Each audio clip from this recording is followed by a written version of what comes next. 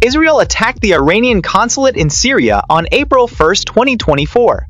During this air attack, 5 to 8 people were killed, including the senior commander of IRGC Quds Force, Brigadier General Mohammad Reza Zahedi. Iran's ambassador, Hossein Akbari, claimed that the consulate building located next to the Iranian embassy was targeted by 6 missiles from Israeli F-35 warplanes.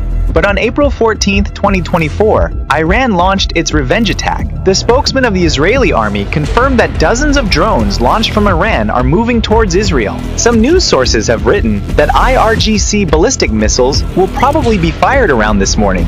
April 14, 2024, before the drones reached the occupied territories, the radio of the Islamic Republic of Iran also announced that the IRGC's large-scale drone operation has been launched. Do you think a new war is coming?